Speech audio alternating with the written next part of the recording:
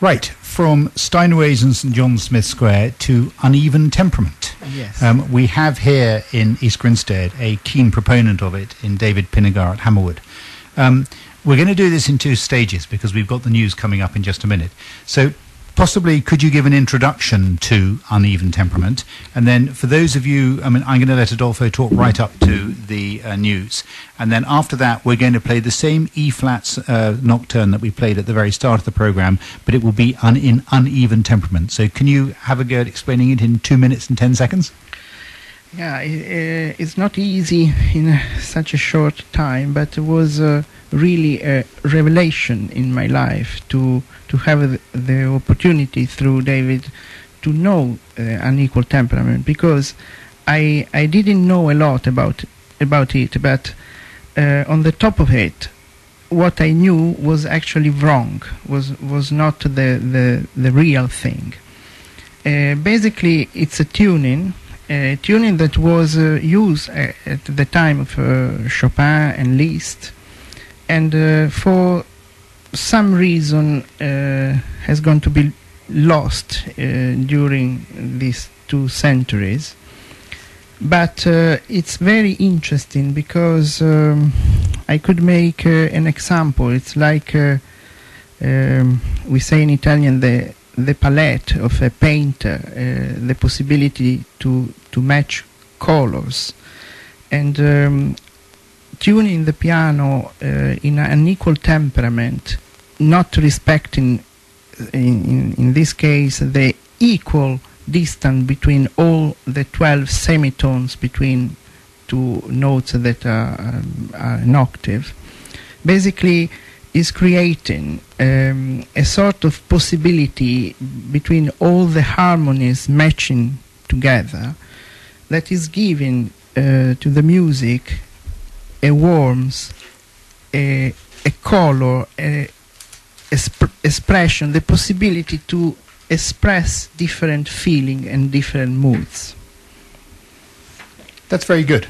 And so what you hear is you don't hear each note at the perfect distance from every other note, but there may be slight variations around it. Yeah, absolutely. It's impossible to understand like a computer, but the final result, it's really should be that. Good. And coming up just after the news, we're going to hear the E-flat nocturne played on a piano that is unequally is of an unequal temperament or tuning.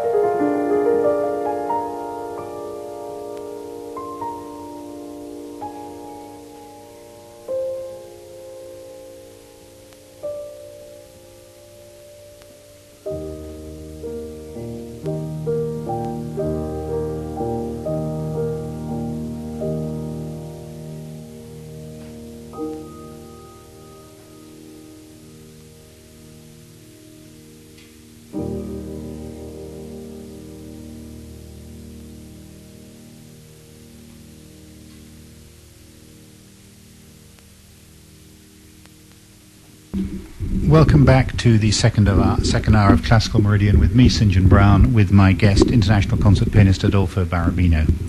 That was Chopin's Nocturne in E-flat, Opus 9, number 2, the same as we started the first hour of the program with, but this time it was played on a piano that was tuned with an unequal temperament.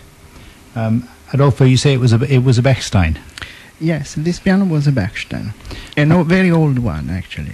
Yes, I do have to say that if I had to make a choice, and this is me being old-fashioned or fuddy-duddy, I'll take your Steinway with on your Claudio recording any time over that. However, I know that it's 1-1 in the studio because Adolfo is a great fan of uneven temperament, and if David Pinagar is listening, I know that David would beat me over the head for not being so enthusiastic.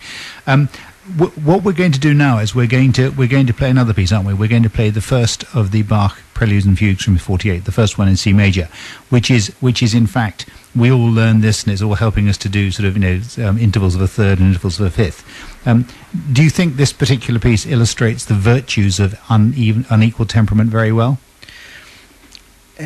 Yes, because all of the pieces played in unequal temperament can have this advantage to be more expressive, because I could experience on my piano that I play every day for hours, and I recently tuned in unequal temperament, and my piano is a modern Steinway, and sometimes meanwhile I'm practicing and performing one piece, I really enjoy surprises, because it's the piece itself that is surprising me with this slightly new solution, and it's very difficult to explain in words all these kind of concepts, but you can imagine to see a beautiful photograph in black and white, and then suddenly to have the possibility to watch this photograph in colors. And actually is the feeling that I sometimes, especially in certain moment, I feel when I have my piano tuning an equal temperament.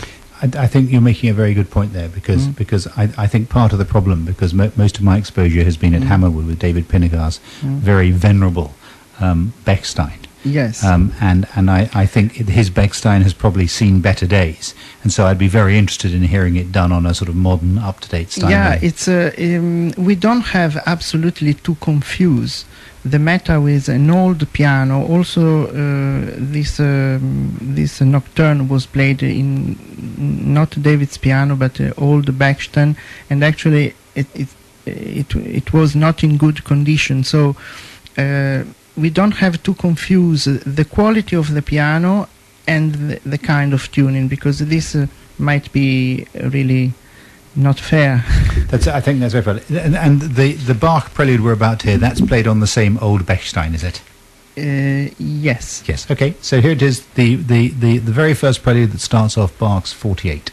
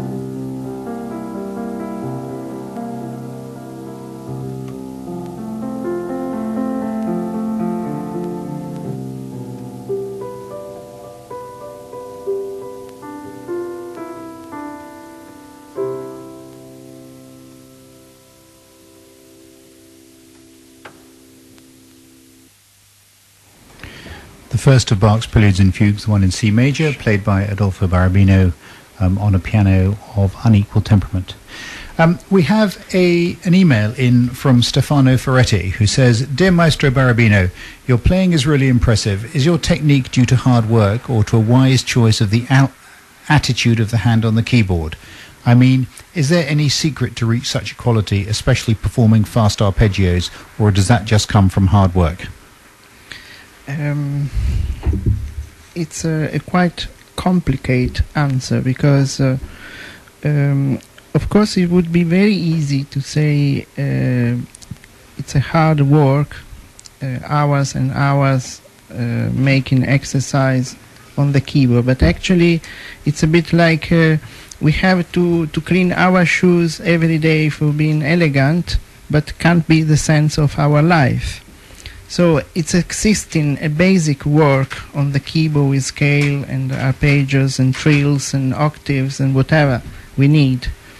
But for me it's very important, and it was by luck my starting point, to have always a stronger connection with the sound.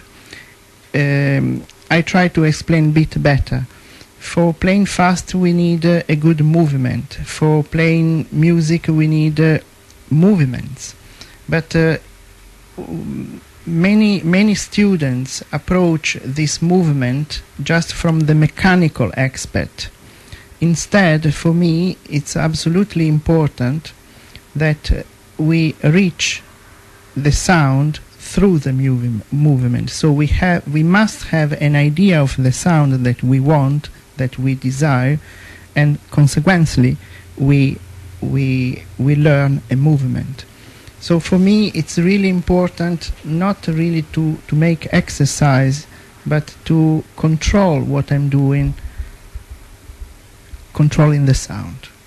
I think that's a very good answer, because I think those of us who aren't terribly talented, we tend to spend a lot of time focusing on the mechanics and forgetting that at the end of it, it really is all about the sound you make, isn't it? Yeah, the starting point, the basic point is the composer didn't want to create something difficult for a generation of students. They wanted to compose music. And my very starting point when I was a child, I received actually my first piano lesson when I was quite old. I was almost 11, but I played before by ear, by heart, and the only thing that I could get from my father's records was a sound. So I just tried to reproduce the sound, and nobody taught me scales or movement or something like that.